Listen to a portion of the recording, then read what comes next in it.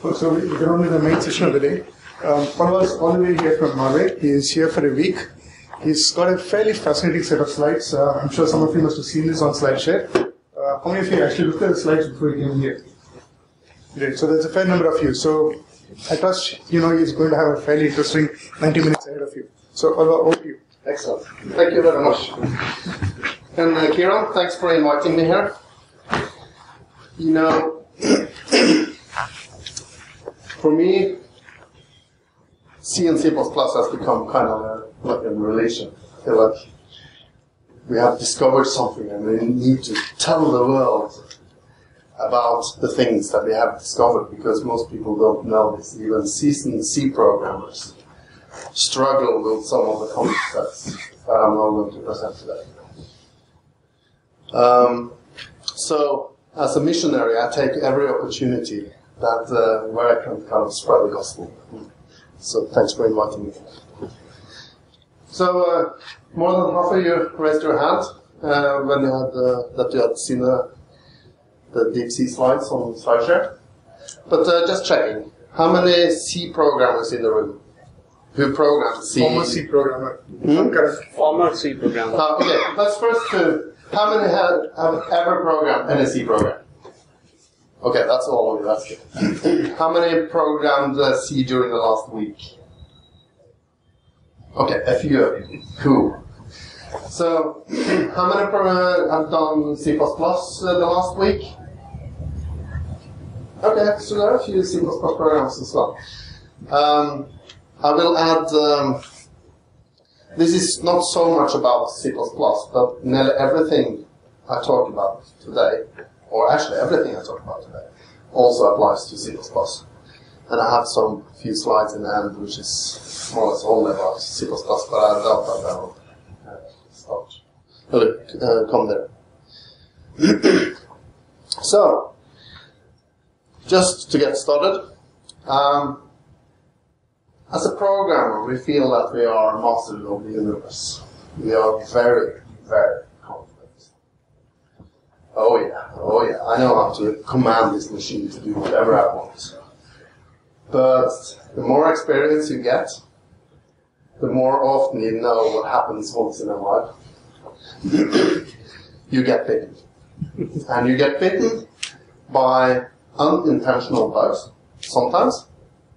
And sometimes you get bitten because there was something you didn't really know that you should have known, and if you had known this, you wouldn't get the problem in the first place.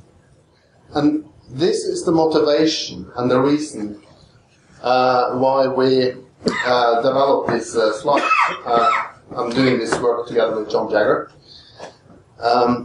Because we realized that most programmers are not able to reason about a piece of code like this. So I'm now going to ask you to make sure that you sit next to someone, so that you can together discuss what do you think will happen if we try to compile, link, and execute this program. So make sure you discuss with someone close to you. I would like to hear some going on.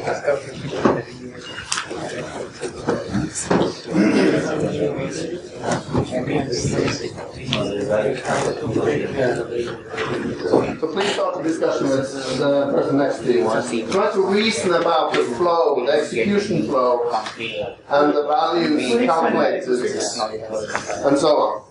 And please find a pen and paper. If you don't have a pen and paper, You got some paper and go to pass it around. we have some paper and pens there, so that you can write down what you think it will be. I will not write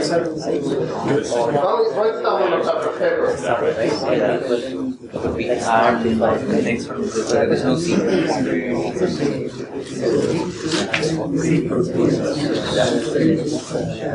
I think so.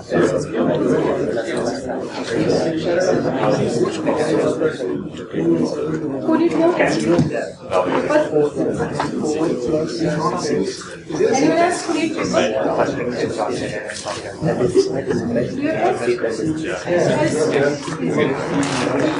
And for those who are not discussing with the partners now, I really encourage you to do so because it's so much more fun the rest of the exercises that we're going to do.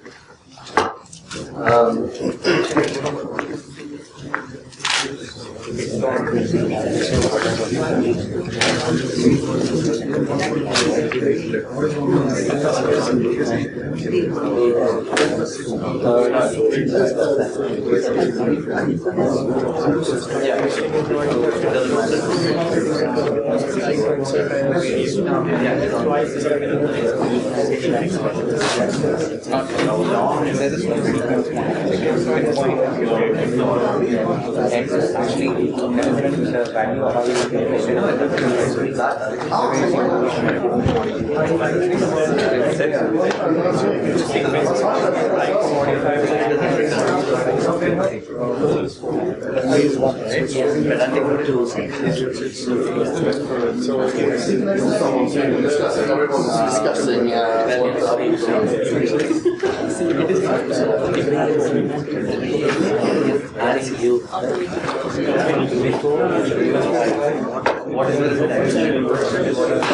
Okay, you have had the chance to look at this example now.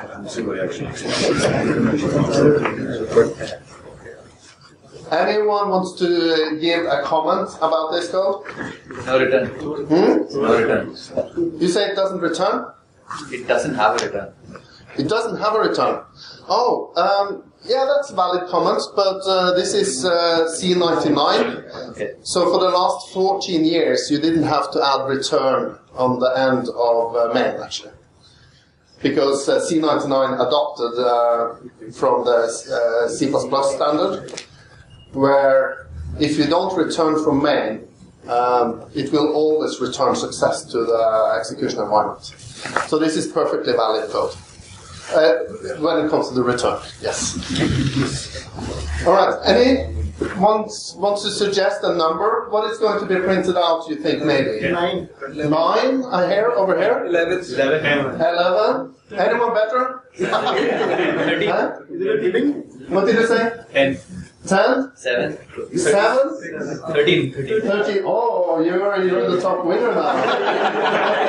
Anyone better than 13? 15. 15. Oh, no. No, I take that 9 only. I was trying to compete with it. Alright, okay. Does anyone want to say anything more than 15? Because then you win. The thing is, this code can print out absolutely anything. And absolutely anything can happen with this code. If you write this one in Java, you are guaranteed a particular result. If you write it in C,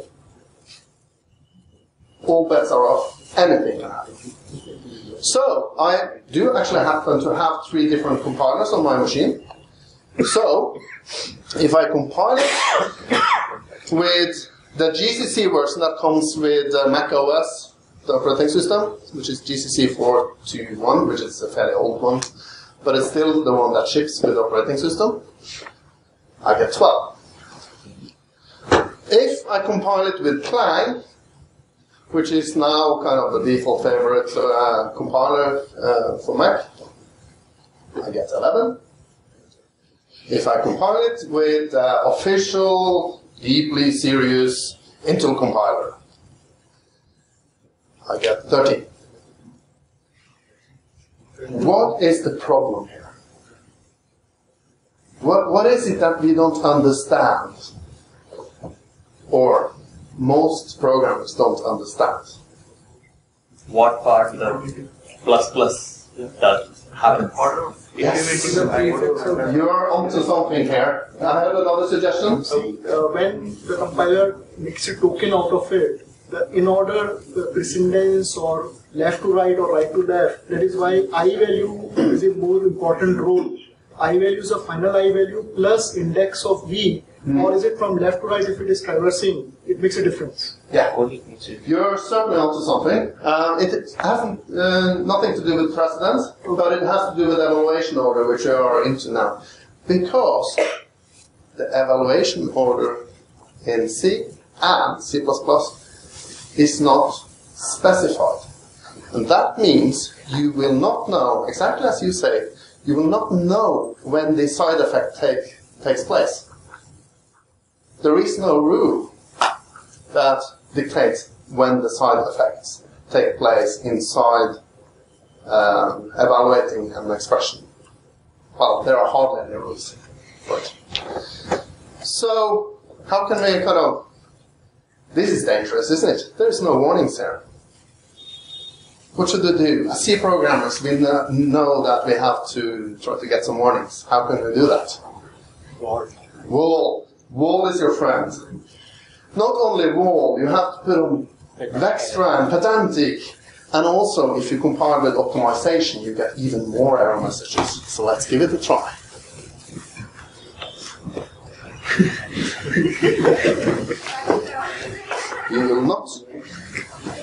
You cannot rely on you actually getting warning for this. There is no requirement in the C and C++ standard that it has to diagnose this kind of code.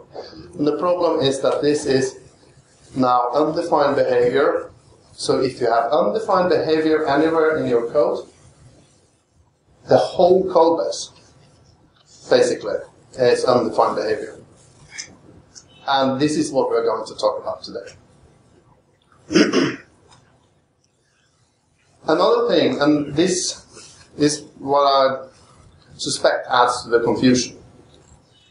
It seems like most programmers treat C and C++ as a high-level language. And I argue that it's not really a high-level language. It's not a high-level language as you expect from Java, C#, Ruby, Python, and we can also mention Clojure, Lisp, or Haskell. All of these languages are kind of high abstraction from the underlying architecture. This one, C and C++, they should be treated as portable assemblers, because that's what they are.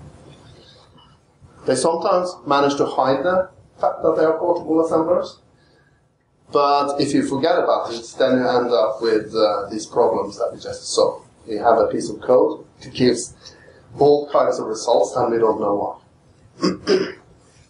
So without deep understanding of the language, the history and its design, you are doomed to fail when you program C and C++.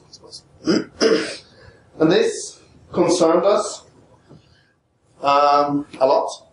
We have been working for years already, teaching C and C++. I have been interviewing hundreds and hundreds of developers, and I saw this kind of recurring pattern of not deeply understand the concept. So there were some strange explanations of what was going on here. So we published this slide deck, and we thought that someone would be interested in it, but we were quite amazed when we saw the reaction. There were like, I think there was like 20,000 downloads the first hours after we published it. And I think it has now fired up again. I think it was downloaded 10,000 times today, due to some Twitter storm, etc. But it's a slide deck that has now been read by many, and we have received lots of email and response where people asking, where can we find more information about this? And initially we thought, oh, that's no problem, we can tell you. And then we started to look. There is no books out there that talks about these things, and there are hardly any courses you can attend that talk about these things. The best book is probably Peter van der Linden, Expert C Knowledge. No, C programs. Expert C Programming. Deep Knowledge. Deep C Secrets. Yeah, something as a subtitle. And then there are a few books about security that also talks about these things. But apart from that, there is not really much. So therefore we felt we need to spread the word. So let's start with the basics here now. Okay? Now, we are not going to only talk about the problems, we also start with the basics here. What is this one going to print out? Now it's not a trick question. It's exactly what you can do. 4. Excellent. 4. Very good. What is this one going to print now? 4, 5, 6.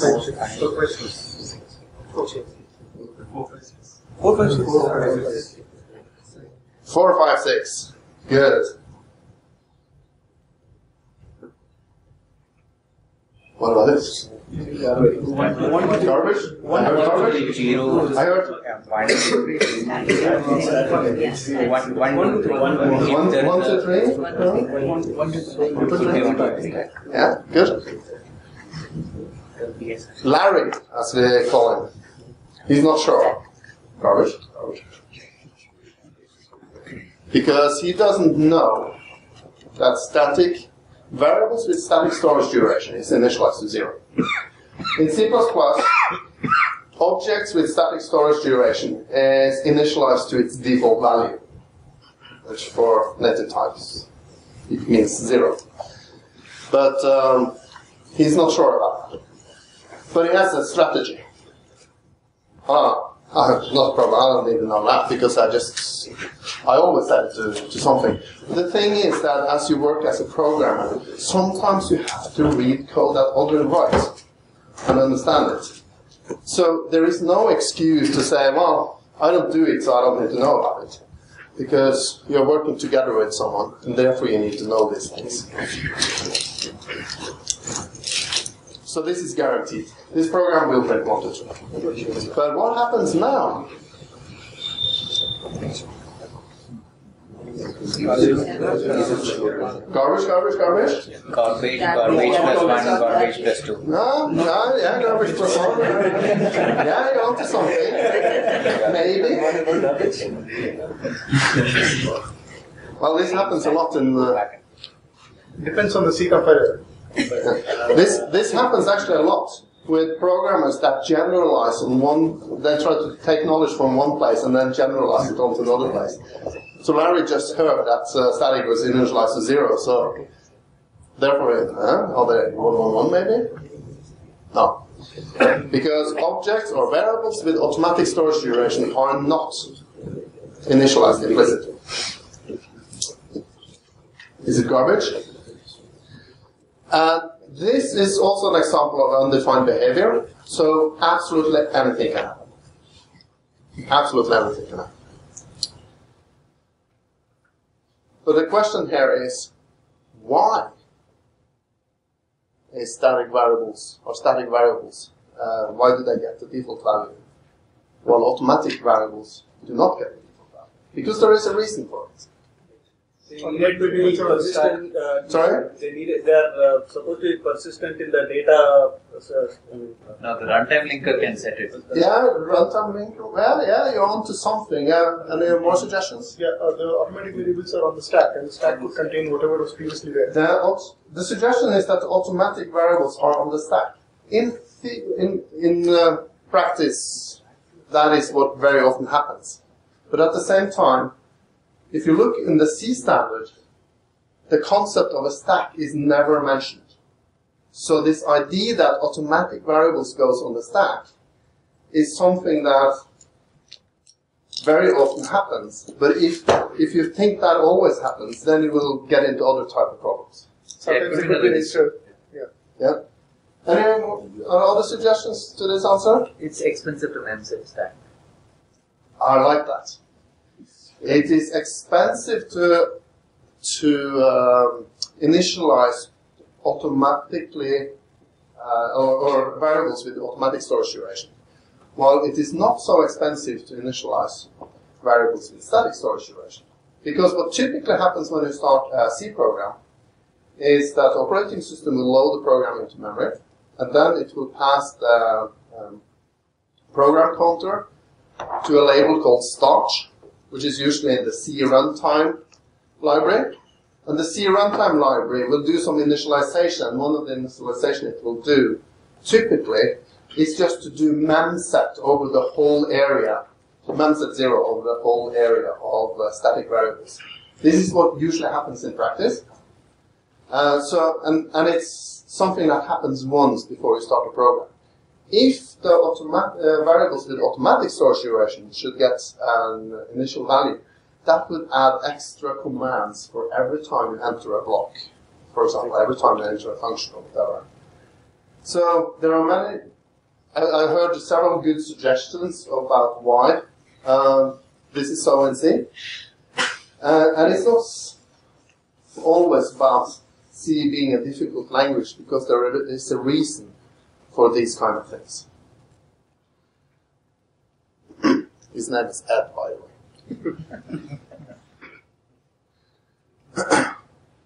Okay, and that's true that a lot of questions in C and C++, the answer is because of optimization or efficiency. Alright, let's go back to our example here. This is exactly the same as we saw earlier. Let's try it on my machine. Because something is the theoretical part, other thing is the practical part. What happens when I run it on my machine? Ooh. This is kind of scary, especially if you tend to be the type that generalizes over seeing one example, and then it's always like this. Does anyone have a plausible explanation for this one? Using the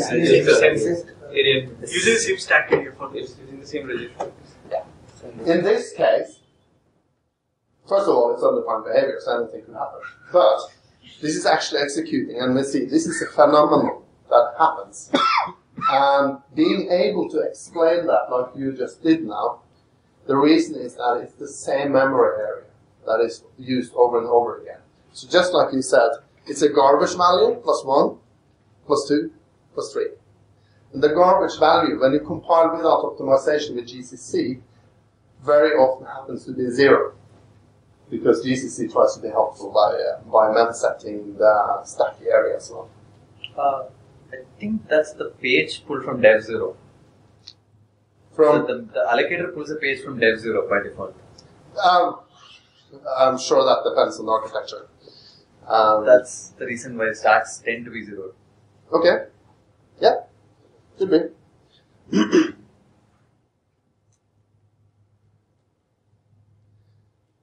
Larry might have heard something. Might have read on Stack Overflow or read some articles or books or overheard someone that is quote, or maybe have even read the C standard. And he just remembers a sentence. Oh, no, yeah, it's because the value of an object with automatic storage duration is used while it is indeterminate. And this is exact knowledge. This is kind of exact theoretical. It's kind of the best direct answer. But it doesn't explain this phenomenon. And there are a lot of programmers out there that thinks it's okay just to know a lot of these sentences and say, because of that, I'm not doing that. But that doesn't help you when you're trying to debug code that others have written. So of course it's not you, it's someone else.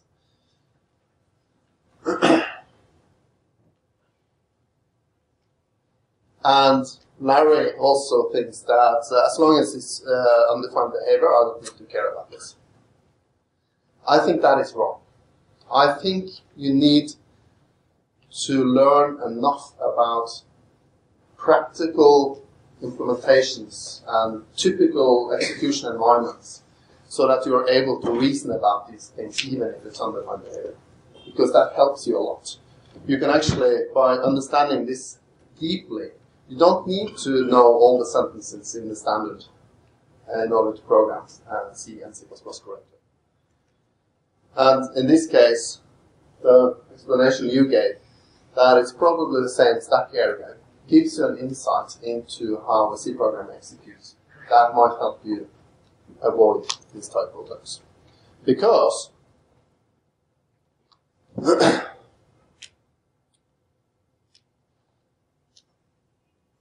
you won't get help from the compiler. Always. You're not guaranteed to get help. And the question now is, why do you think C standard doesn't require that you always get a warning or an error on the invalid code? Can I have a suggestion on that? It is not a valid code. It is not a valid code. Well, it is. It was invalid code, or actually, it's not really called invalid. It's called ill-formed, and it's not well-formed. So the standard says that if you don't have a defined behavior, then anything can happen. So I agree. It's a bit sloppy to call it invalid code. It's actually called ill-formed. If that was what you're pointing at. Why, when you had ill-formed code, why don't you get the diagnostic message? Why doesn't the C standard kind of say, to be a C-compliant compiler, you have to issue warnings when the programmer is writing crap code? There is extra work for the compiler. Extra work for the compiler. You are certainly onto something. It's extra work for the compiler. There is a deeper reason for it.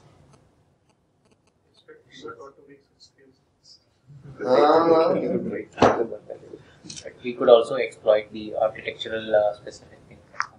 Yeah, you can. But my anchor is closer. Efficiency. Oh, yeah, that's always a good answer for it. No, that's not the case. Sorry for leading me that alley. The reason is that being able to diagnose ill-formed code is a very difficult task. Writing a compiler is already very difficult. Writing a compiler that can print out warning messages when you write crap is even more difficult. And C is a systems programming language. It wants to be the best language to implement first on any kind of, after a machine code, of course, on any CPU out there. So it would be a draconian requirement to impose a compiler writer to give warnings on crap code. So instead of, as it is now, there is, I think I've heard it saying that for a completely new architecture and CPU, it should be possible for an experienced compiler writer to write a C compiler, compliant C compiler in like a few months. But if you add this requirement of having to put out diagnostic for crap code, you might need hundreds of developers working for 10 years before you have a compliant compiler. So even if you have some compilers out there that are able to give you warnings about this, you shouldn't expect C compilers to give you any type of warnings, really. The C standard is very relaxed about what you need to diagnose and what is... and basically it's saying, if it's not valid code, you can do whatever you want. That's the short version of what the standard says. There are tools to help you with these things if you're interested. There are paid tools, Coverity and Link. Yes, good point. There are, the issue was that there are tools out there that can help you with this. And Coverity was mentioned, Lint, Clockworks. I should have mentioned more because there are really good tools out there. But they will take you some way, but they won't be able to detect anything. Okay. So that is the reason why I want to always get warnings and errors on invalid code. Because it should be relatively easy to write C as a C compiler. So let's look at this one again. There is something you can do in addition to adding wall and extra pedantic, and that is to always compile with optimization. This is a good thing. Because if you compile with optimization, you force the compiler to consider a larger context of what it's doing. And therefore, it might be able to see that you're trying to use A initialized. If you compile without optimization, it is just scanning through the code and compiling it into assembly language, and that's it. It never sees that you're trying to update an uninitialized variable. Another thing is that you will typically get garbage out. You're really going to see garbage coming out when you compile with optimization. And the garbage is very often, especially on high-end target machines, it's very often not the same. By the way, I just saw this one earlier today and thought about it. Does anyone here know why? Give a plausible explanation for why these kind of garbage values are different? They're registered. They're addresses. Hmm? They're addresses in memory. Yeah, the addresses, but They're read from registers. So yeah, but why are they different every time we kind of start it? Because in some way we would think that initial It's garbage optimized would be so it'll be executed not sequentially. It's optimized, so it might be executed in sequence. It is actually intentional. Why it's different here? Any suggestion? I don't remember exactly the word for it, but it's a security mechanism that was implemented in several operating systems around 10 years ago. And it's to defeat, kind of defend against stack smashing and things like that. stack analysis. And yeah, and kind of stack overflows and hacking. So they try kind of modern operating system like Linux and Windows and Mac, etc. They try to always load programs into different places in memory every time it boots and every time it starts. So it's more difficult to write to hack into those machines. So it's just an additional level, and I think that is the reason why you get different numbers every time you execute. But the same program. It's the same program. So the question is not why it is 656, 344 and 344. The second one. So The question was why this kind of garbage is but it's apparently... interesting that it's not even the same when you're executing it twice. We can't reason much about these numbers anyway. It's just that I thought the first time I saw it was different was around 10 years ago. And I've just recently I realized it was because of a security mechanism that was gradually implemented in more and more operating systems now.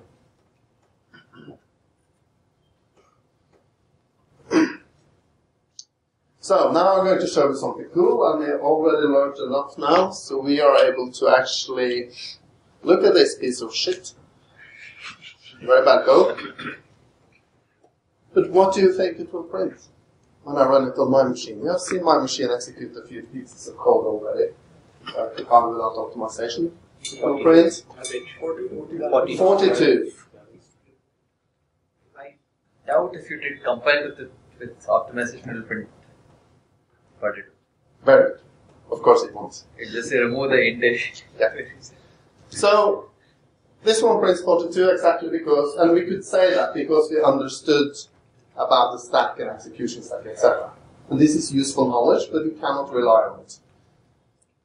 And if you could give a plausible explanation for it, you should feel both good and bad about it. You should feel bad because you are assuming something about underlying architecture that you are not really allowed to assume anything about. You should feel good about it because then you're able to explain what happens in the real world, and you might be able to easier troubleshoot C programs that you need to debug. And maybe you even avoid falling into all the traps that are laid out for you. Well, he doesn't know this. So for a person that doesn't know what typically happens when you execute a program, they tend to do what we human beings are best at. If we don't understand it, we just come up with an explanation. And we believe very strongly in that explanation. And Larry, he thinks there is a pool of named variables in the machine. That since we used A, then next time it's asking, give me an A. It just happens that the garbage value is 42 as well. And so he doesn't think it's strange at all that it's now 42 because of this name variable. And this is, it's exactly what happens. For 13, or was it 1400 years, the humanity thought that all the moons and the sun and the stars, they were revolving around the Earth. And for more than 1,000 years, we were developing very fancy mathematics to describe how the stars, they were not going like this, they were going like this in epicycles around our wonderful world. So when a whole world can actually believe in this kind of this is kind of an invalid conceptual model about how the world is working. And if you have this kind of idea about how C is working, you tend to invent things like to name the pool of named variables, like Larry just did. So I'm not going to spend time on this slide, I'll just leave it there. But if you want to reason about C and C++ program, it is useful to just come up with a decent conceptual model about how the memory is laid out. And this is a model that no machine implements directly, but which will give you approximately the right way of thinking. That there is something called a text segment with instructions. There is something called a data segment with static storage. And this is the one that is often meant set to 0 from over there. This is sometimes called the DSS. And then there is an execution stack that grows and shrinks as you call functions. And it grows and shrinks with these kind of activation records that are, every time you call a function, an activation records go on the execution stack. And something happens and it pops out again. And the rest of the memory is used as a heap and can be dynamically allocated. But this is, as you can know this, or you can think about the execution like this, but you should know that as soon as the optimizer or anything kicks in, C doesn't have to kind of treat it like this at all. Because in C, it's all about behavior, as we will mention later. As long as it behaves as, then it's fine. So, yeah, this is undefined behavior, and as you mentioned, if you compile with optimization, you typically get different results. However, anyone of you experienced that you try to upgrade the compiler and it doesn't work?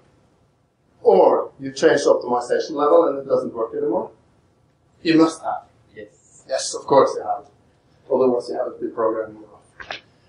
Because there are actually large development groups that are still stuck with old compilers. Because they don't dare. They have tried to use a new version of compiler, but it doesn't work, so they stick to the old one. Because it works. And, yeah, so GCC 3.0, for example, or Visual Studio 6, for example, it's the same program. A lot of people are using Visual Studio 6 there. Or flags, like no strict aliasing. And yeah, and they don't want to change optimization level because then everything just crashes. And the reason is that they have, very often the reason is that they have undefined behavior.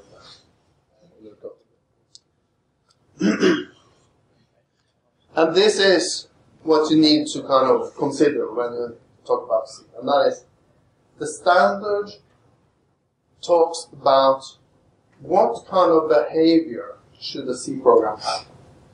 So it talks about the implementation-defined behavior, the unspecified behavior, and the undefined behavior. And it's also talking about locale-specific behavior. And examples of implementation-defined behavior is, for example, this construct. Also, what should happen when you right shift?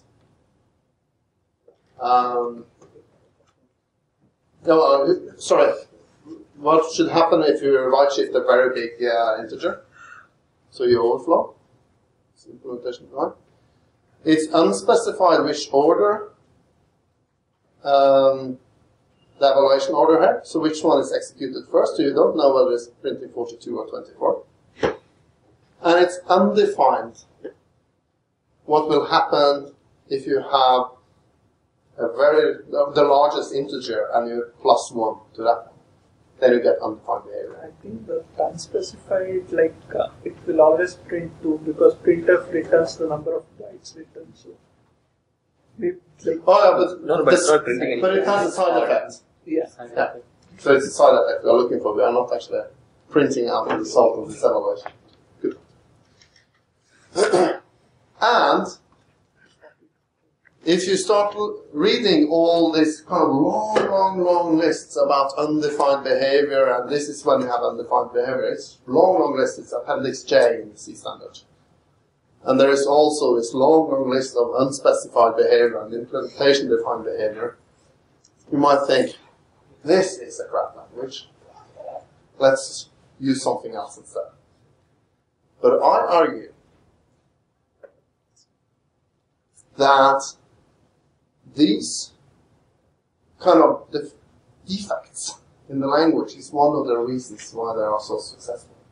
Because it's easy to write a compiler for it.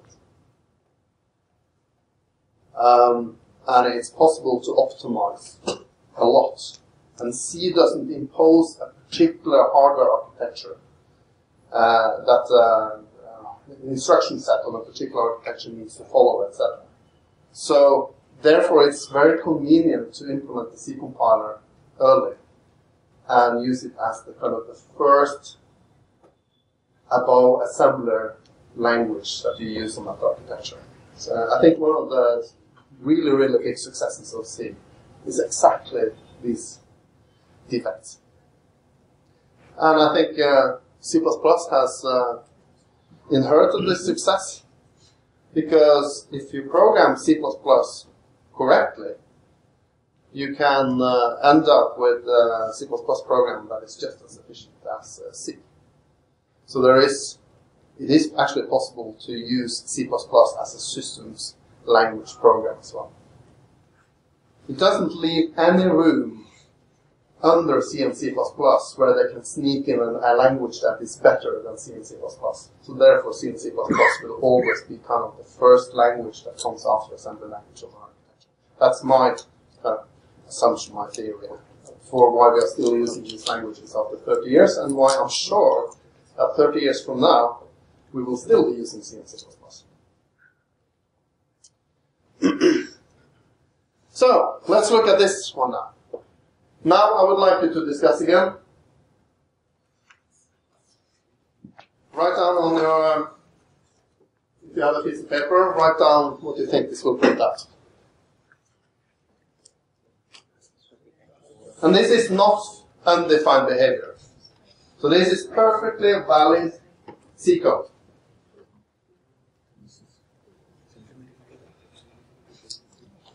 It's unspecified behavior. Unspecified. Yeah. But discuss with your partner and not me. I would like to have some kind of discussions now going on. Write it down on the paper. 7. Next one is again could be model could be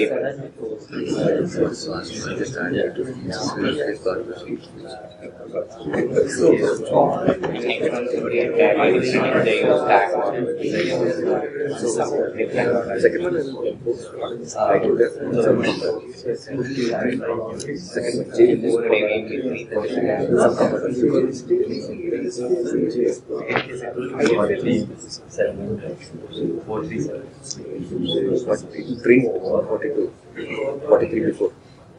In case of J, print 43. In the first case, it can print anything. 43 could be might still push on the status, but will not evaluate in the phone.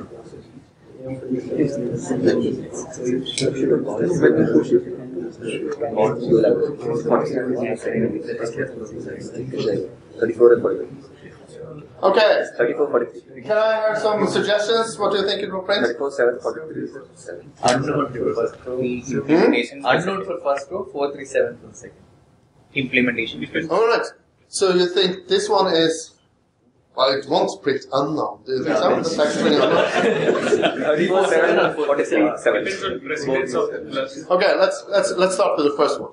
What do you think it might print on the first one? 347 is suggested. Or 437. Yeah. For now. 437, 347, 437. Any other? Depends how plus is divided. Left, right, or right. But the point here is you are guaranteed to get either 347 or 437. That is a guarantee. You won't get kind of garbage or anything. You're guaranteed to get either of those two results. That's and you're guaranteed that 7 will come last. What about this one? Same behavior. Same behavior. One was compared. 437 is suggested. Same behavior. 347 is suggested.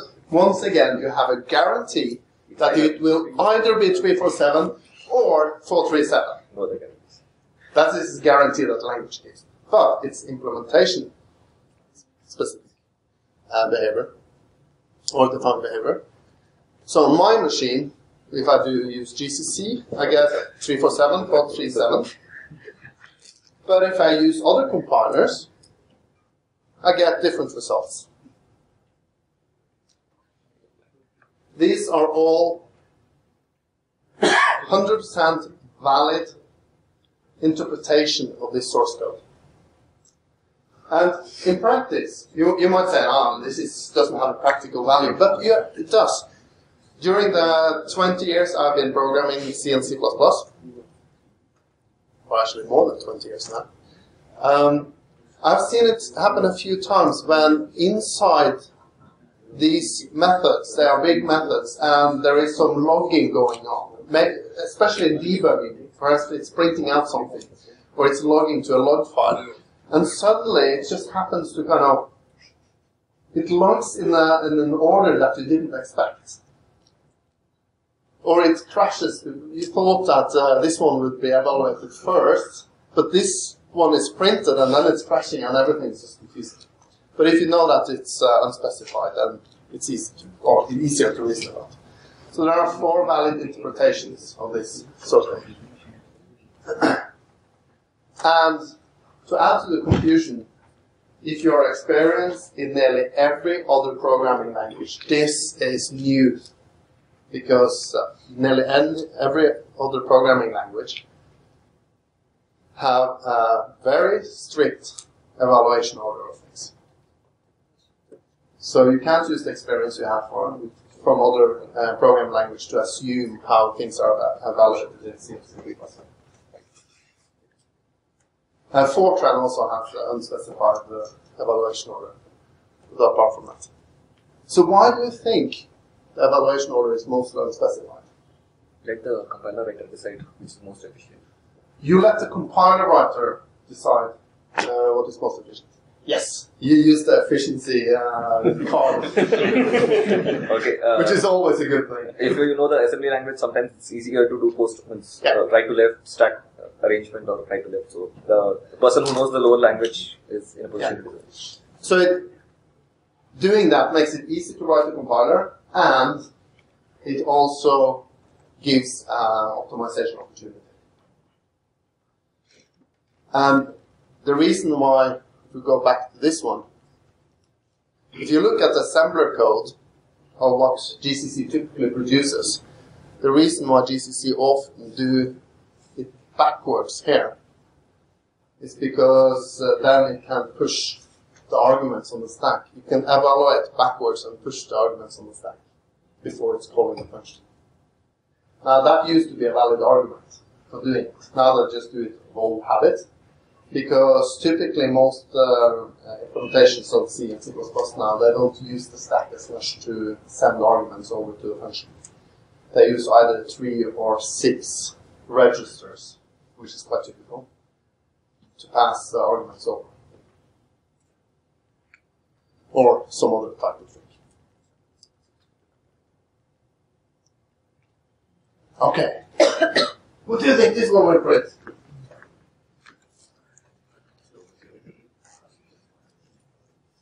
It is.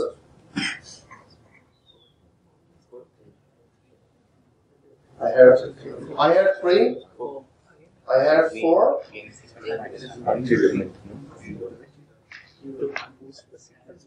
This can be Could anything. be anything. Okay, three. You have to see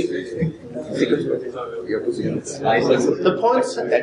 The point here is, once again, I'm kind of reiterating the point, the thing here about unspecified evaluation order. And anything can happen, since it's undefined behavior. Anything can happen. Trust me, I will show you an example afterwards that is a very strong argument for this.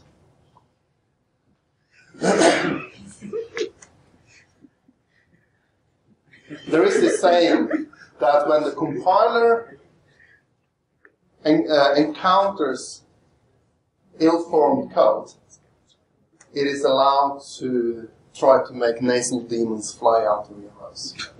That's a common saying that comes from Usenet, posted many years ago. It's difficult to find compilers that are actually really pulling your pranks on you if they find the informed code. But there was, I have been told, I haven't seen it myself, but there used to be a GCC version that upon encountering a pragma that wasn't defined in the standard, it started NetHack. Or started to play Toro Hanoi or something like that. Because anything can do. Anything can happen. And that's allowed by the C standard, so that's what GCC decided to do.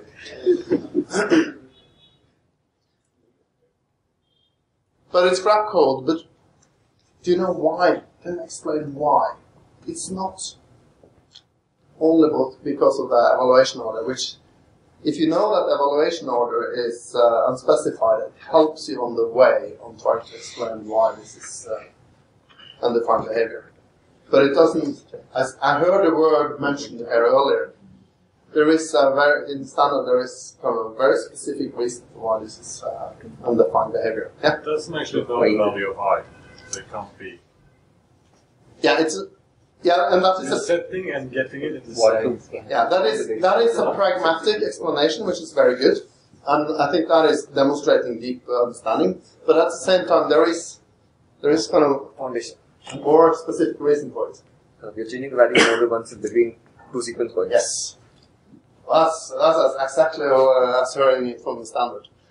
What Mike was saying is that you are updating and reading a variable twice between two sequence points. So the question here now, what is a sequence point? We will look at that later. Do you know where the sequence points are? One is semicolon, then conditional operator. Thank you for contributing, but it's not semicolon. And Larry will say No, is equal. Assignment. And this guy is, it is line 7 here. And the explanation, pragmatic explanation, is that it doesn't know when I is being updated here. And it's, you get undefined behavior if you try to read and update the variable twice inside an expression. Because you don't have a sequence point. You don't have any rules about sequencing. So you will have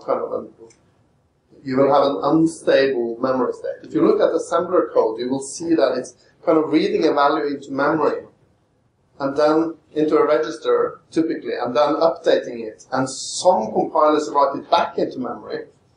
Others just keep it in a register until you come to the sequence point where C gives a guarantee that all the side effects will take place and can be relied on after that. He doesn't care.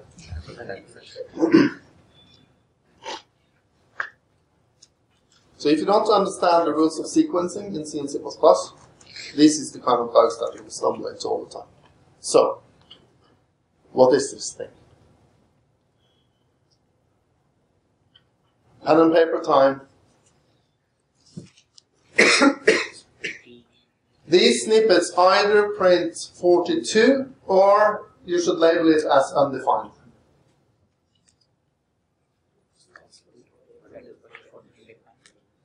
So does the first one print 42, or is it undefined behavior? I'll write it down, all of it. Second one can be.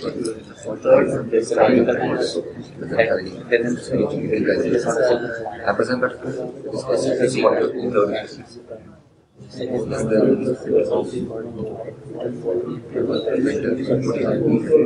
could be either way. So it has to be That is the next one. but not printed. Next one is Its value is 42. We compare it to the print will that is guaranteed. Okay, number 1. 42. Are we 100% sure about that? Yes. It will be a tragedy if it wasn't 42. What about the next one? No, not specified. Yeah, it's not specified. And it's not only not specified, it is now undefined behavior.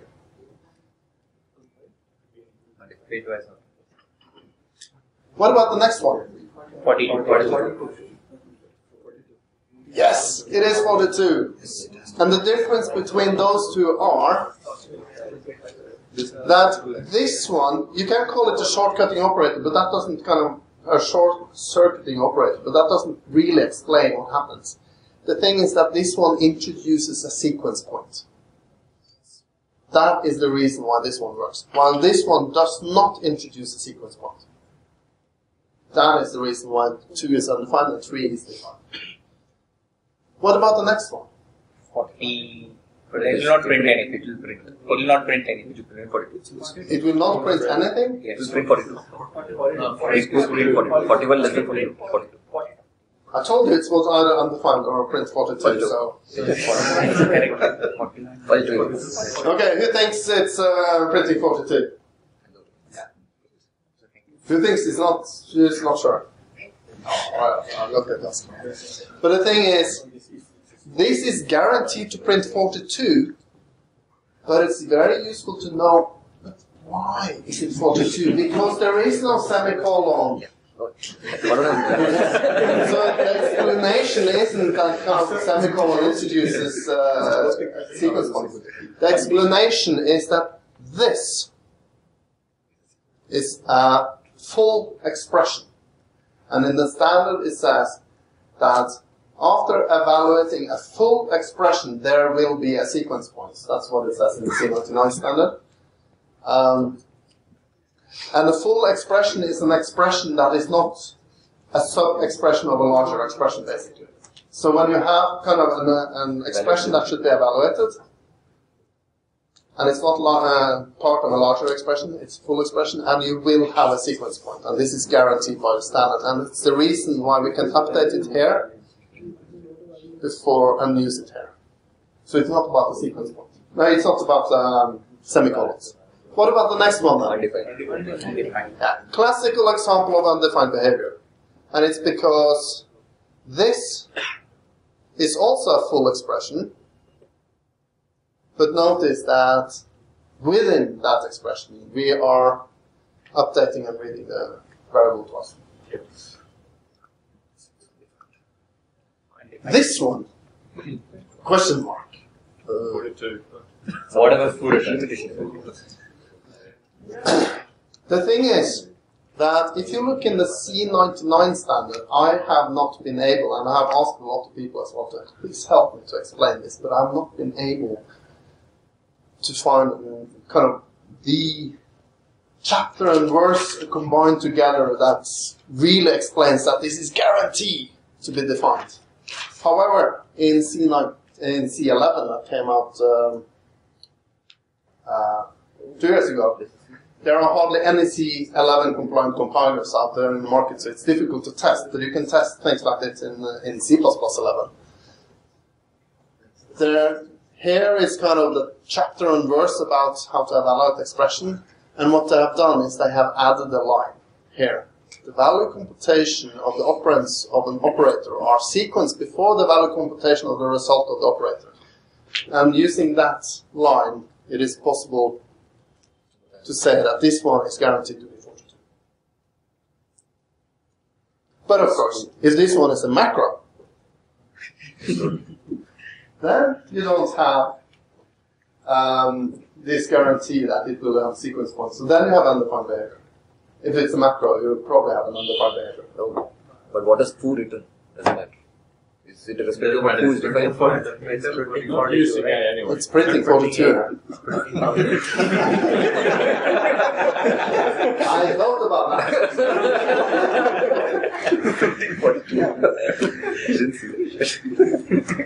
So things are happening in the standard to kind of make it better and better when it comes to sequence points. And actually now in C++ plus 11 and also C11, since there is support for concurrency, they had to update the memory model.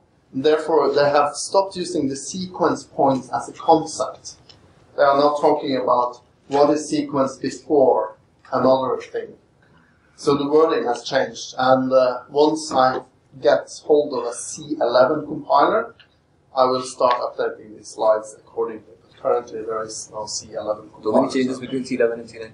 A lot of changes between C11 and C99. Yeah, there are some significant and really cool changes there,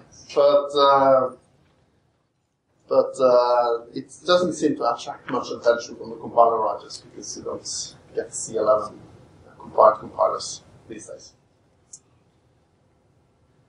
But the thing is, going back to sequence points, the thing is that conceptually we have this idea that there are a lot of sequence points in the program. So the thing is that there are not so many. And the rules are like this, two simple rules. Between previous and the next sequence point, an object shall have its stored value modified at most once by the evaluation of the session. And the next rule is, furthermore, the prior value shall be read only to determine the value to be stored. That is the rules. We tend to think it has a lot, because that's what we're, for example, I used from Java or C# or any other language. They move so slowly while evaluating the expression. I have a big expression and they evaluate it bit by bit by bit by bit, certain, following all the rules laid down by the standard. What do you think a C compiler does? Take the whole expression and create a long instruction pipeline and show it through the CPU. Much faster, because it doesn't need to care about which order to evaluate things. Until there is a sequence point, and the state needs to be restored.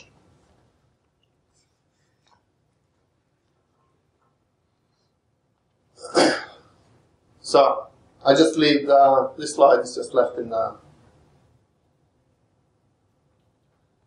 so people can read it. Later, I will publish the slides, of course. This is the condensed version of what is on the net. Well, the one on the net is 2 years old. Yeah. Slides. This has more explanations, etc. And so if you don't want to kind of read the standard and understand it all, when it comes to sequence points, you get a decent conceptual model if you understand these 5 things. You have a sequence point after evaluating a full expression.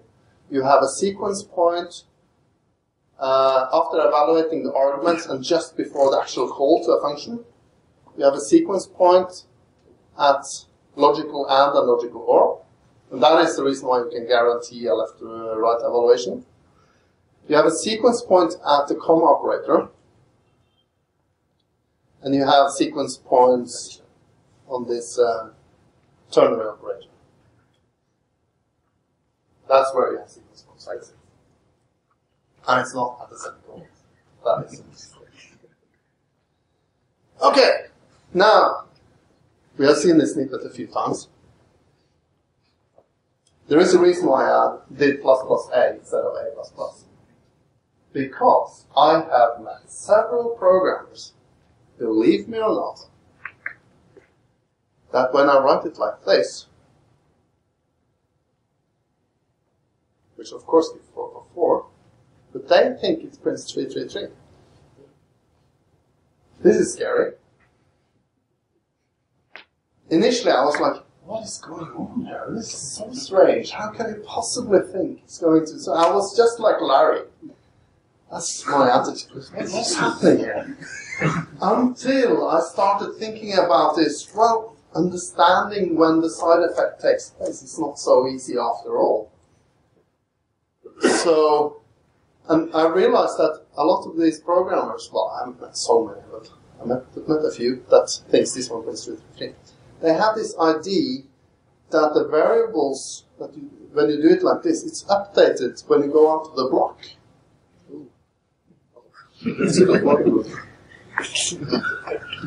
But at the same time, did you really know about sequence points? Did you have a valid understanding of when side effects took place? And if you didn't, you shouldn't laugh so loud about those who thinks this is 333, even though it's a bit funny.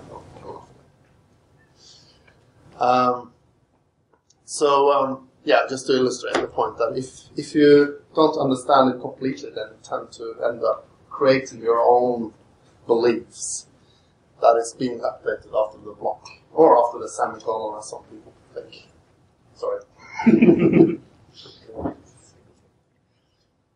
So, strange explanations are often a symptom of having an invalid conceptual model.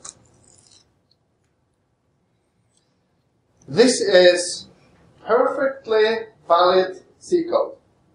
There is no unspecified behavior here. There is no undefined behavior. I just felt I needed to have something that was kind of clean, pure C. It works exactly as it's supposed to be. It's portable, and so on. What do you think these 5 groups of commands write out? Discuss it with your partner. The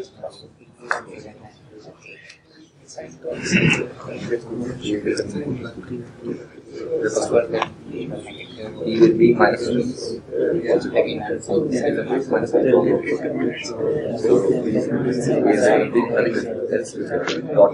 So, we dot. Yeah.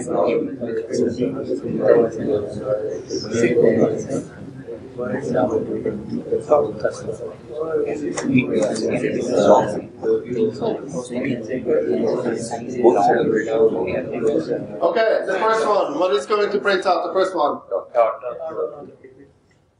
Dot. You mean period. that? Are you sure about that? Any other suggestions?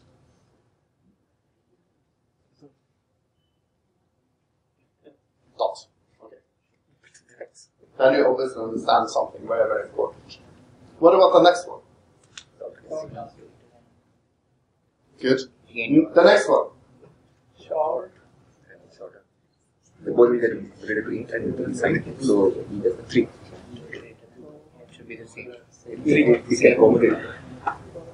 Sort it will be. 1 short. What about this one? Travel from 4. 4. Because now it is again minus. Did I hear dot? G is minus 1. So 4. Instead of No, 4 is minus 1. I can hear uncertainty in the room here. So 4. It's a 4. 4. And the last thing, it's a... Unsigned. It is a 5. The thing here is, I think you did very well, and I think this is very difficult to reason about. Whenever I come into this kind of thing, that, oh, what's really going on here? Because in order to answer these things, you have to understand kind of the promotion and demotion rules of integer in C and C++. You have to know things like that the short, since it's smaller than the int, it will be promoted to the int and then compared. And I said this was portable and it will be the 7-inch compiler. I take that back. Is that possible? Because I think you will get some problems if short is the same size as int. Yeah. But if it's shorter than int, then it can be promoted. But if it's the same size as int, then it cannot be promoted. So you will get different results depending on the size of these types. But kind of the guideline here is, of course, you should never compare signed and unsigned ints. But notice, this is something that you probably do all the time Because I bet a lot of you are indexing into arrays by using ints instead of size t. Don't do that. Because size t is the right way of indexing into an array.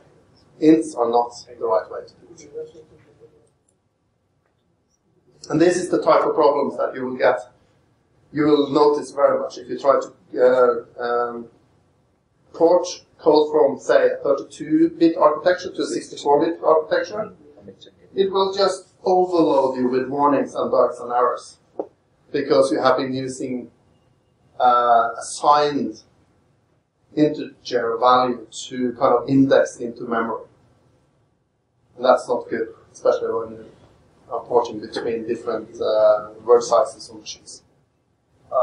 Yeah. 32-bit, isn't the long the same size as an int? The standard doesn't say anything about that. So sometimes, yeah, could be. The only thing the standard says is that long should be at last, it shouldn't be smaller than it. So you have to say long. And it doesn't give, it also gives you a guarantee that it will not be shorter than 32-bit. But apart from that, it doesn't. You have to say long to get 64-bit in 32-bit. On some machines you can do long. But that depends on Guaranteed the we need to use std int. Yeah, one good way of treating this is that you are using studint.h that came with the C99 standard. And then you have mechanisms for a reason about certain sizes, etc. Okay, we talked about integers. Let's continue with integers. What about this one? Looks, I don't know, innocent, doesn't it?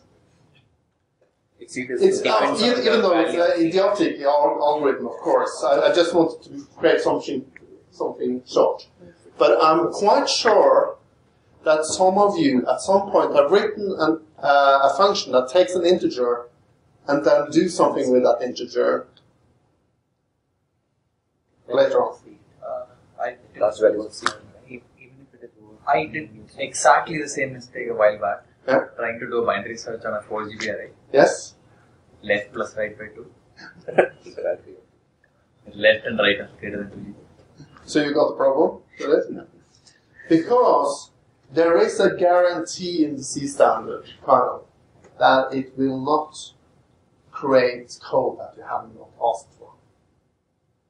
Because if you are going to do this correctly, you will have a lot of if statements, etc., checking if we are near the boundary, and if we are near the boundary of an integer, then certain things can happen. Because here, what happens if you put in a large integer, instead you get signed integer overflow, and that is undefined behavior.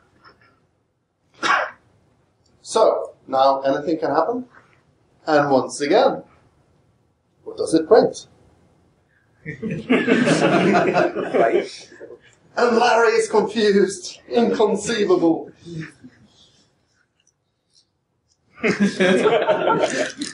Anything can happen. Okay, now it's time for me to... Now I've been showing a lot of toy examples where I just say that anything can happen. I'm going to show you a real example that I think is so cool. But remember that you will not get code you haven't asked for. And in this case, I think it's something like 25 lines of code you need to implement if you're going to do treat overflows correctly. Well, it's a fairly complex algorithm actually to kind of treat boundary values correctly. Exercise.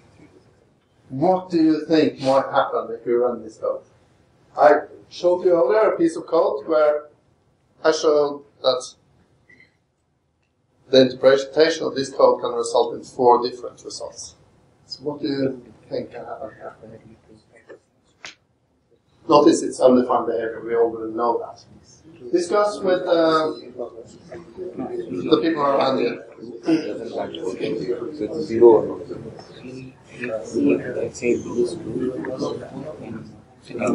And some of you might have seen this before and know that what might happen.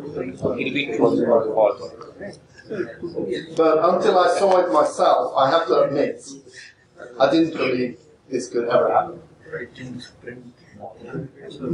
True, false, false, false. You can print it. Okay. True, false, false, true. What did I?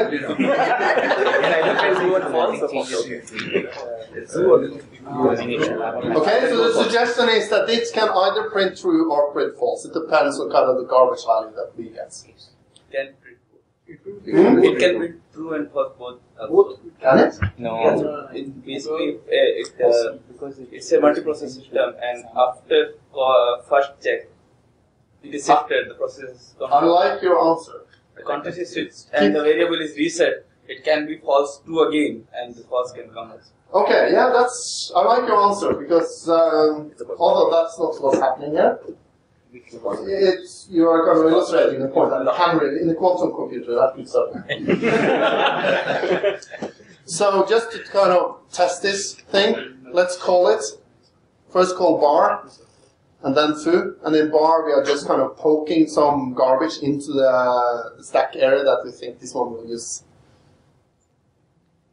So now I'm poking the value 2 into the memory area that this bool might be using. And then I use my 3 compilers, and I run it without optimization, and since I'm now going to show you assembler code, I find it much easier to read 32-bit assembler, and it doesn't make any difference really. It just makes it easier to read. So when I compile C code and try to study what the compilers are doing, I tend to use I386 instruction set and normally 32-bit wide. It's convenient, and so far I have not seen any example that it makes any difference. So the Intel compiler, in this case, gave me true. That's a fair one. Is that what they expected? Clang gave me false, and GCC gave me true and false.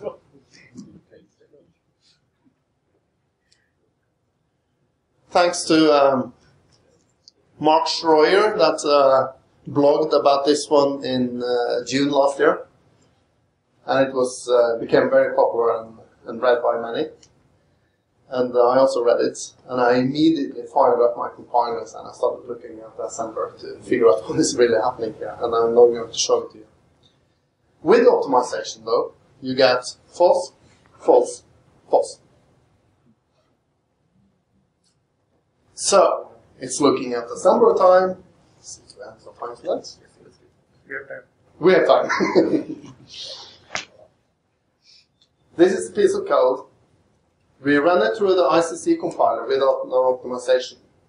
And I don't expect you to read this very quickly, so I will help you by writing it back into C again. So this is what you should focus on. It's creating, this is a one-to-one relationship to what you see here, so you can trust me, this is what's happening. It basically takes the random value in the memory, and without optimization it's using stack. So ICC is actually using stack here on my machine. Then it's loading that stack memory area into register A. It's comparing register A with 0, and if it is 0, then it's jumping over through. Then it is loading B again into register A, and exactly as we said, if there was kind of something messing up in the memory area, it could actually change in between, because this is not atomic operations. In which case it might print nothing also. There might be a case where it prints nothing. Yeah, Same reason. Yeah, it could.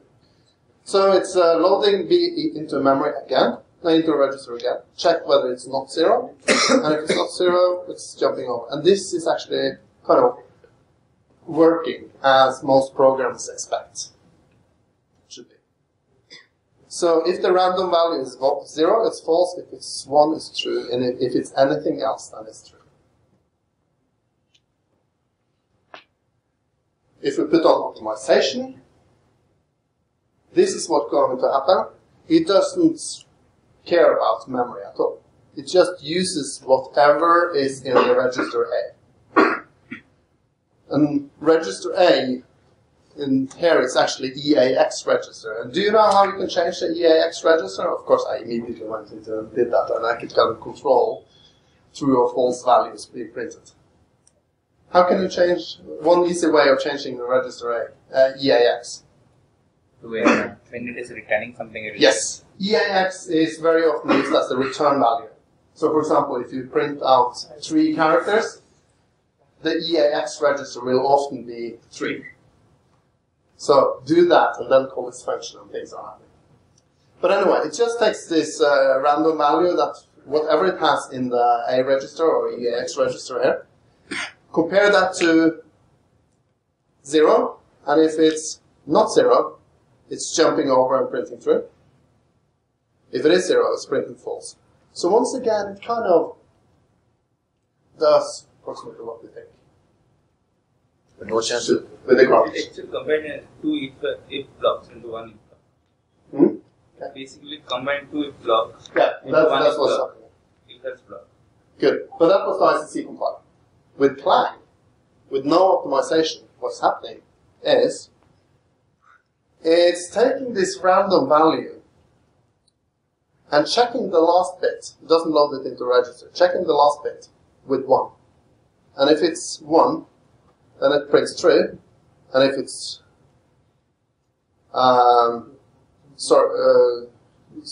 checking the last bit for 1, and if the last bit is 1, it's printing true. If it's 0, then it's printing false.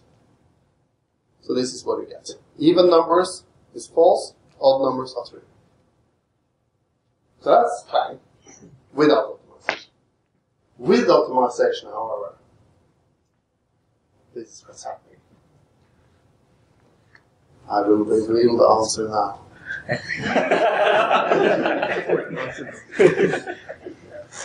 It doesn't do anything, it just prints false.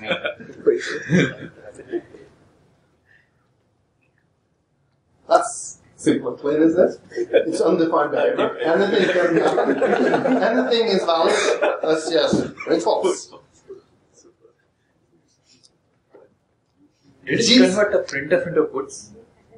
Did it convert a printf into puts? Yes, there used to be a saying that you should never use printf when you only have a string. Yeah. But most compilers now tend to replace printf with one argument into puts if it's the one argument is ended by /f.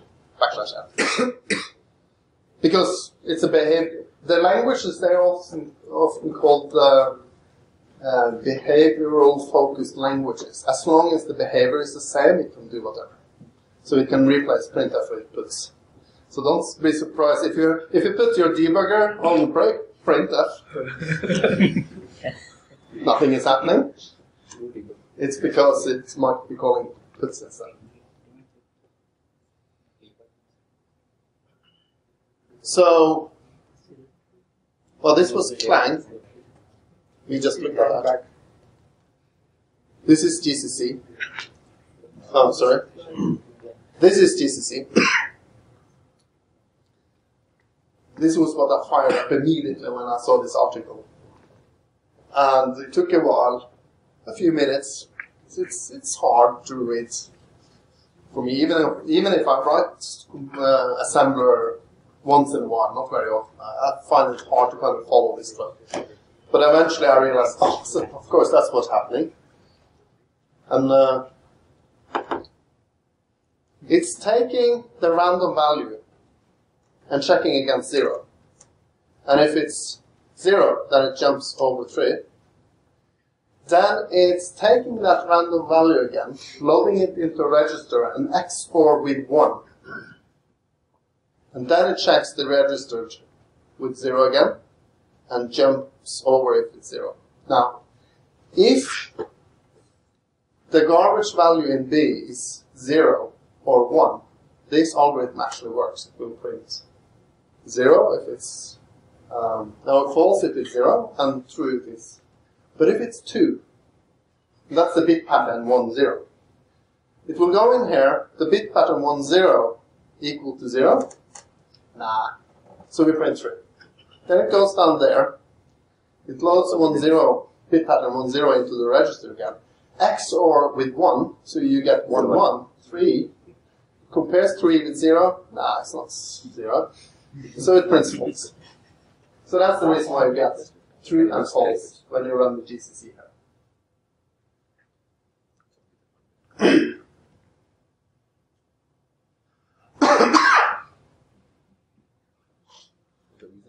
We have broken the rules of the language. The compiler can do whatever. When we optimize GCC, they are inspired by the Clang gang or the other way around. That's it.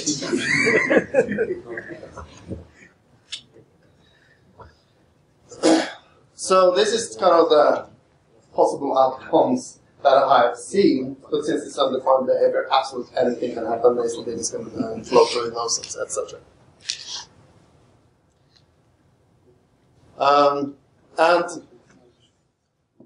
I think what is happening here, but I don't know that, but I've talked to a few compiler writers and they say, yeah, that might be a reasonable kind of explanation, as long as you don't understand all the things that we understand, which I don't.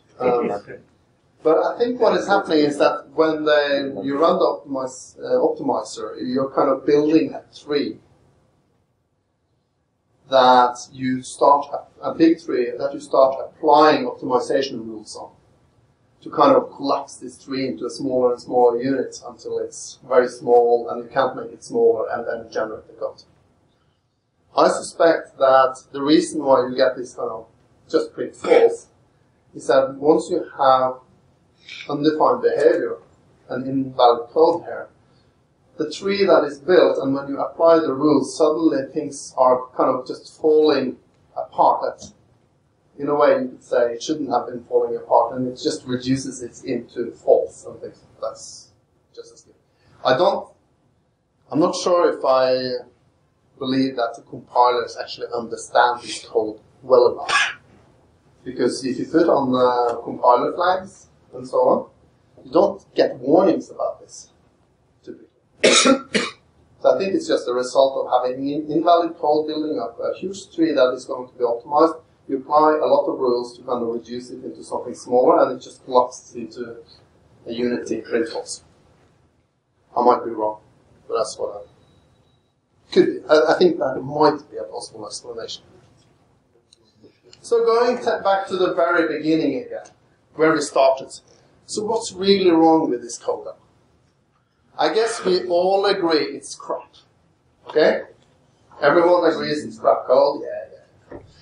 But at the same time, you can write this one in Java or C# or a lot of other languages, and it will be perfectly valid code, and it will give you exactly the same result on every machine.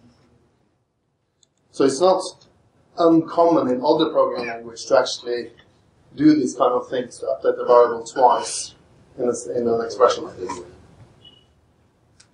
So it's crap code. What about this statement? The standard says that this is a valid code. Yeah, maybe. It's crap and bad because you update a variable multiple times between two semicolons. It is undefined behavior because, and then between two sequence points, an object is modified more than once or is modified and the prior value is read other than to determine the value to be stored. You modify and use the value of a variable twice between sequence points. And then here is the last statement that I'm going to show. In C and C++. So the question is, what's wrong with this code? In C and C++, unlike most other languages, the order in which sub-expressions are evaluated and the order in which side effects take place, except as specified for function call, and operator, or operator, ternary operator, and comma operator, is unspecified. Therefore, the expression here does not make sense.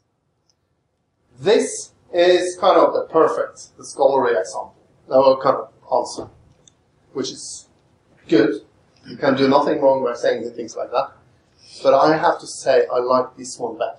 This one is demonstrating a deep understanding of the language. This one probably some understanding of language, but it could also be something that my mother, she remembers very well. So she could actually read this and just say it. Doesn't necessarily mean that she understands C programming. This demonstrates understanding. This demonstrates that you can repeat something that you have read. This one, I feel this is kind of leading you in the wrong direction. If you are talking about kind of updating a variable between sequence points, you kind of create yourself an explanation for something that you tend to stick to, and that will eventually just lead you into trouble. So sequence points are not defined by the semicolons. The standard says that this is invalid code. Yeah, maybe it does, but at the same time it's a questionable attitude to have, and that is, if you don't understand the whole C standard, then you're not allowed to write C code, kind of thing. Nobody can remember the whole C standard. So I think it's better to kind of try to reason about these things so you can come up with a good explanation, create yourself a good conceptual model about what it means to program in C and C++. But finally, of course, we all agree it's wrong. It is common to think about this kind of stuff that I've been talking about. Do you have 5 more minutes? Yeah. We have the venue for at least an hour more. Okay, yeah. Oh, right, okay.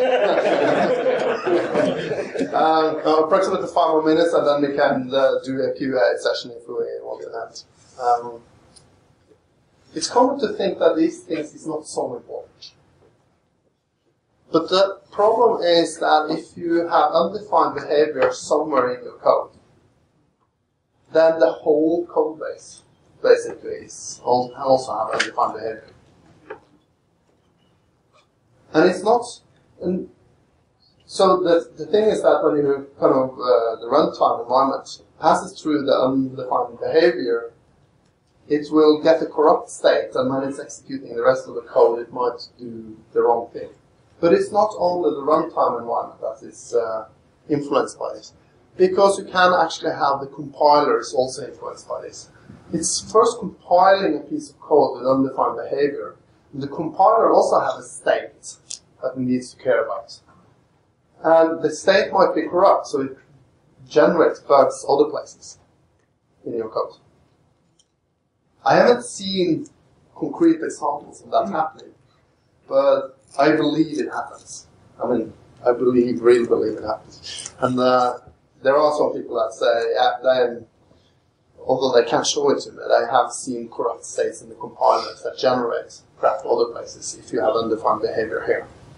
So you can actually get strange results even if you're never executing the invalid code.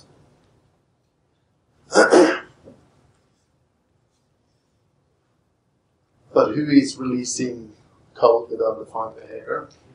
Well, I don't know. I just heard stories about it. But from my own experience, I started to work professionally in 1996. So for 17 years, I have been working with programming and C and C++ mostly. Banking and insurance applications I have been developing. I know that they have undefined behavior. Or at least now I know. And it's not only me. I've been developing traffic systems, seismic systems, the supercomputers, banking terminals, and now for the last 9 years I've been working on telepresence systems. All of these systems have undefined behavior. I know that personal experience.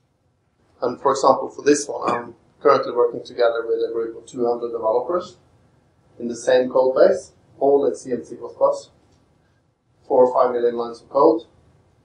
We have loads of undefined behavior in there. I can give so if you go back a couple of slides, the code that you might not think somebody would release code like this, yeah. But I have actually seen that int end line in code, yeah.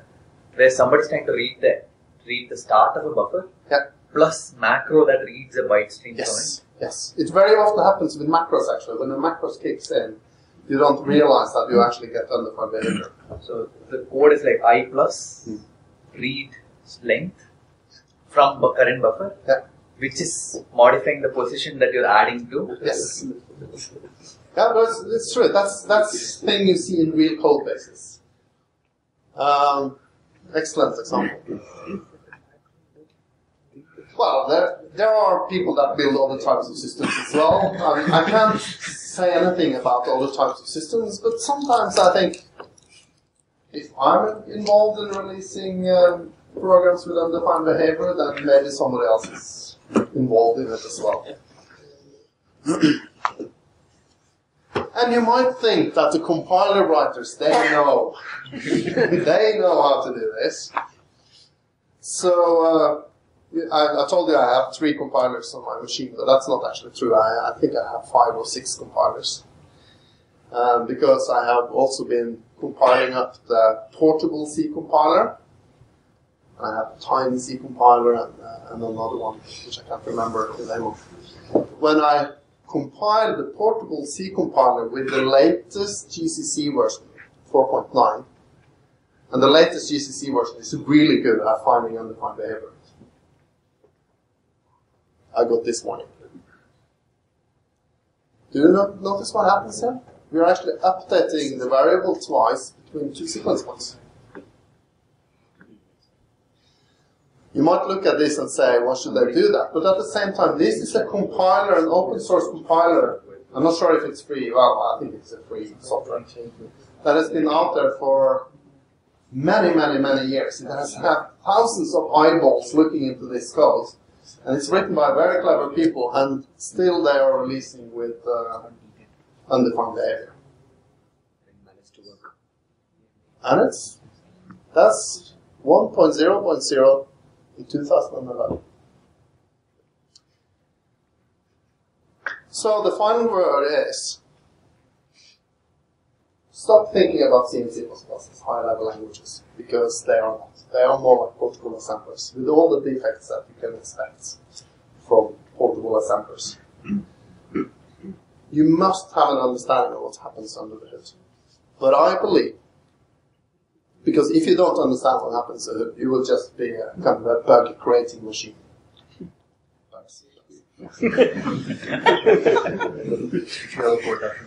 But if you do have a useful mental model of what happens under the hood, then I strongly believe you have a chance. Thank you very much.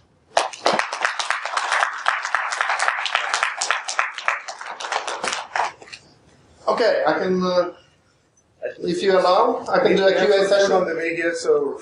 And I also encourage you to kind of, if you feel you have to leave, that you can kind of sneak out quietly, and don't feel bad about that, because then I know that the people in the room, they want to be here. So I can take questions if there are. One of the patterns I've noticed, I've run into by accident, is the same variable being defined twice in a scope. The same variable being defined twice in the scope. So an int I outside and an int I inside a loop. That's okay. But that's okay. That's okay. It is defined. That is defined behavior. C99 is okay. No, it's okay, but the fact that if you also in C. Everything is. And the thing is, sorry, let's no, it's an anti-pattern. But if you actually happen to see that, at some point or the other, you do not know which one you're actually. Yeah, you can. The question is kind of variables hiding. Yeah. But this is something that is actually sometimes useful. It's a good practice to try to avoid it. Yeah. But at the same time, it's important that the language supports it, that it can happen. And as you know, in C99, you can declare and define the variable any place inside a block. You don't have to do it in the top of the block. Yeah. In C99, you could, in some way, you could also define it where it's close to usage whenever you needed it. You just have to kind of create a new block so that you could define it immediately. But yeah, it's kind of name hiding, as you described there, is a potential bug, but it's still defined behavior. Yes? Thanks for the talk. I think you shared a number of insights both from the perspective of someone using C for adding more awareness with respect to what they're doing. Towards the end of the slide, right, clearly some of the things that you shared were examples of systems that are safety critical systems. Yes. Now, sort of, what do you think is the way forward? Because with a lot of C code examples like this, where it is hard to trust developer judgment with some of this, and it doesn't look like advances with some of the sort of static analysis of the code base that can help us identify such problems. Are there some new things which would help us avoid some of this? Yeah, there is. The kind of sad part of the answer is that I think we will always struggle with this. And I think we will be programming just as much C and C++ 30 years from now as we do today. Remember that when you are developing in Ruby and Scala and all the cool languages, that you're typically in an application programming domain. But half of the software industry, and probably an increasing half of the software industry, is actually working with embedded systems like microwave ovens, cars, jet fighters, telepresence systems, telephones, This one. This one. Yeah, mobile phones, presenter controllers, etc. And these typical embedded systems, there is currently no good alternative to C and C++. Yeah. So your car with its 250 CPUs and estimated 200 million lines of code, a lot of that will be in C++ and C with undefined behavior. So that is the sad part of the answer. The good part, kind of the positive answer to that, is that fortunately the industry is moving forward. And during the last decade, something extremely important has happened in programming. Does anyone want to suggest what I might be thinking of? Concurrency. Concurrency? Not Yes, concurrency, that's making it worse in some way. But there is another thing I'm thinking of. Test-driven development. Yes, test-driven development. That you should not write any code before you have a test to check whether you are doing the right thing or not.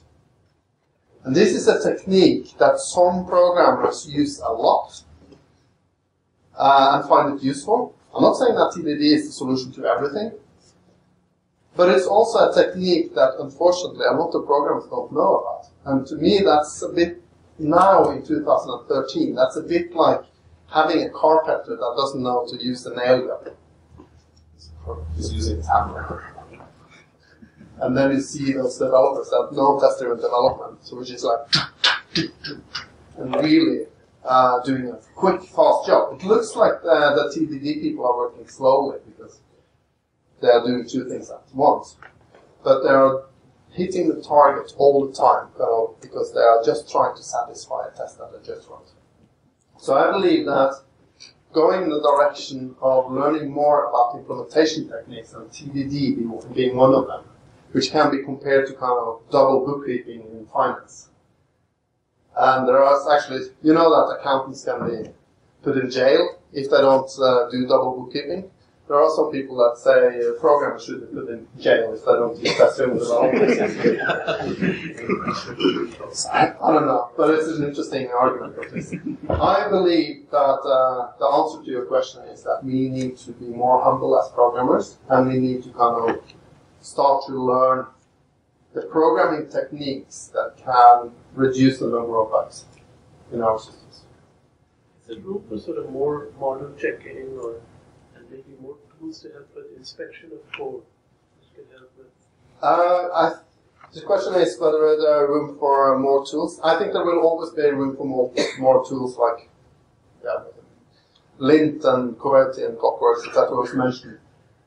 There is a tool on market for that.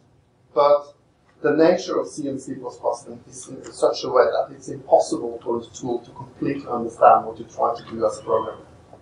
So it will just be moving the boundaries of where you can fall off the cliff.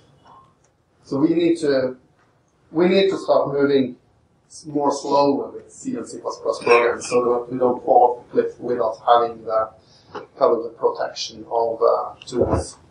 That's what I mean. Yes. So you do test-driven development. Well,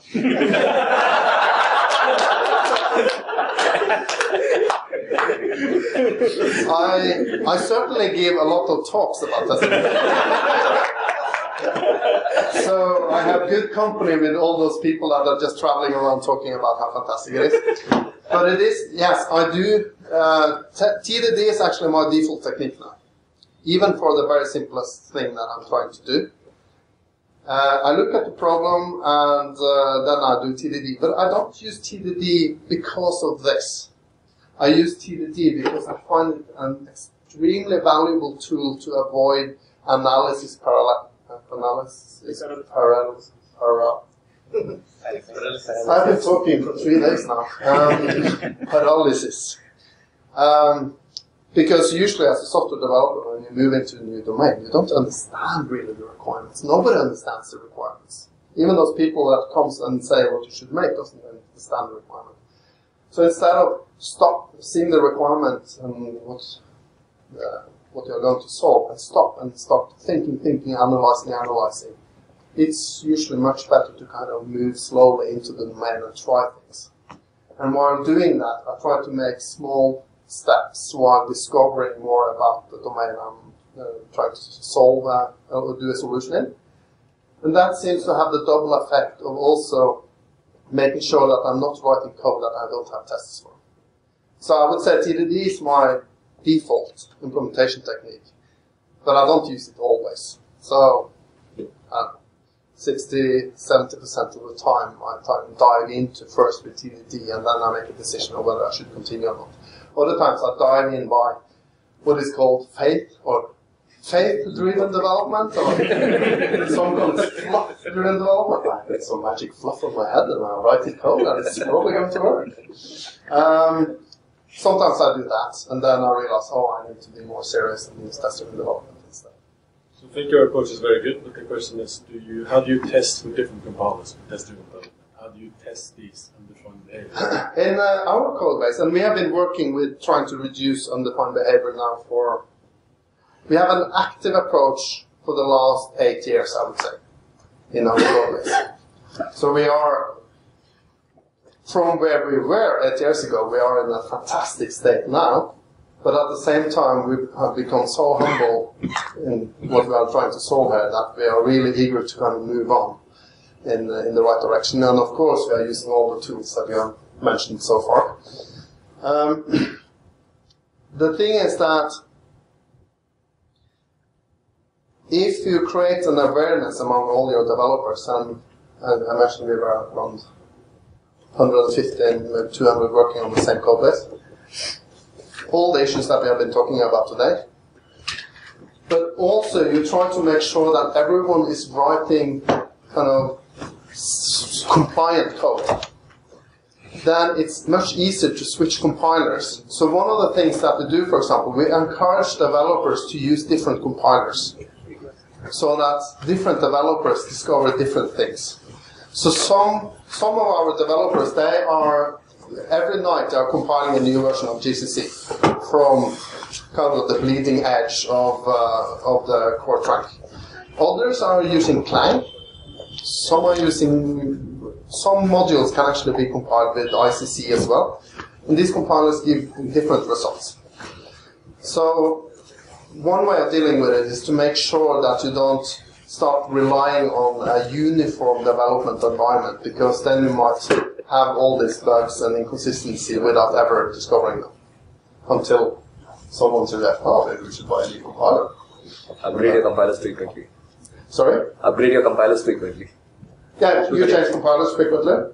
Yeah, and that's probably a good approach. And also to try to make sure that your team of developers are using different development tools so that you get used to dealing with different behaviors.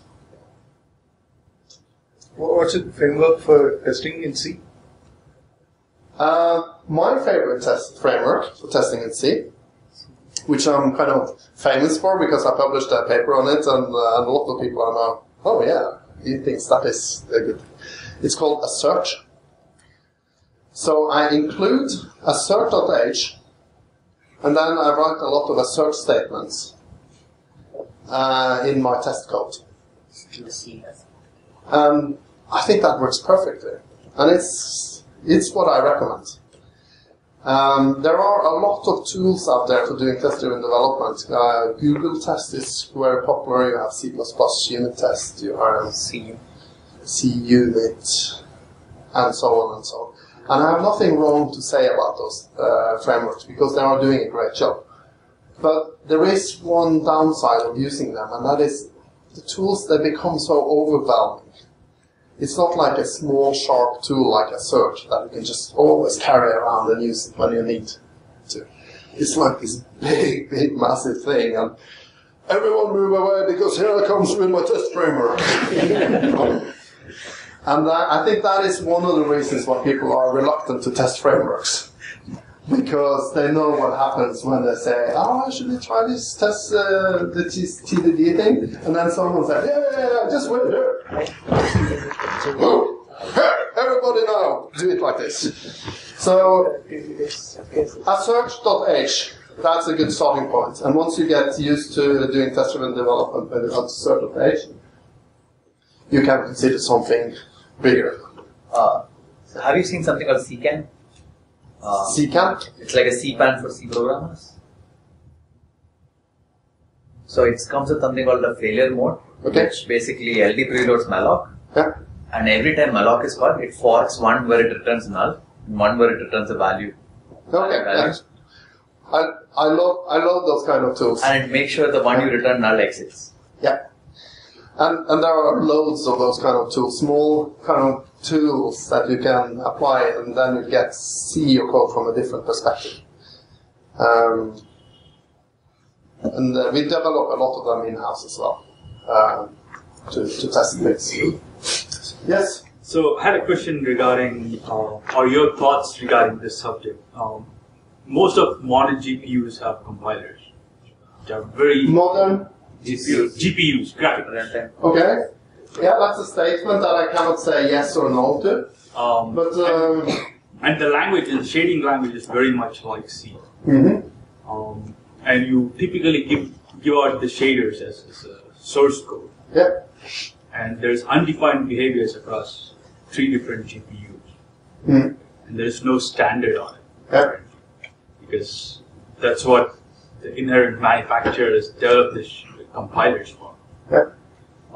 So coming from a C background, and getting into GPUs, which are more evident today in the market. So do you have any thoughts on the subject as to how these compilers would work across systems which use the same language definition? But well, in the context I'm in now, as long as it's not about standard C or standard C++, I don't have many thoughts about it. In the pub afterwards, or in the dinner, or whatever we are going to do afterwards, I am willing to talk about Sharp and Go and Ruby and Scala and all those languages. And also maybe hear more about how the GPU languages are working. But it is when it comes to, not talking about GPU, when it comes to CPUs and microcontrollers, it's a very common belief that, we have already developed all the tools we need for those kind of things. But the thing is that every single day there comes out a new chip, an architecture, that needs something more than assembly language. And those kind of chips, they will often get C first as the language to program. And that's why it's so important to learn C properly, so that your code can also work in those type of CPUs. That's not a good answer for the GPU issues that you raised, but that was my attempt. Yes? From the slides, actually, sequence points always is a pain point. Yeah. So you have mentioned that function forms a sequence point. Is it basically that one function call completes basically you invoke the function call, all the things are evaluated, or is it for each of the arguments? How does it apply there as a sequence point? It is the rule for the question was about sequence points when it kind of kicks in regarding question calls. So that was number 5 I listed. it's basically that the whole expression is evaluated. It's evaluated and you have a sequence point just before you call the function. Now, if you have the common separator, it's a different common separator than the one I mentioned in the rule number 3. Yes. Because that is the parameters. You don't have any guarantee in which order those arguments are evaluated. The only thing you know that all of them will be completed with their evaluation, and the side effect has taken place before the program counter moves into the subroutine. And that's the guarantee. As far as I understand it. It's kind of funny because in some situations, maybe like this, I feel that I know a bit about C++.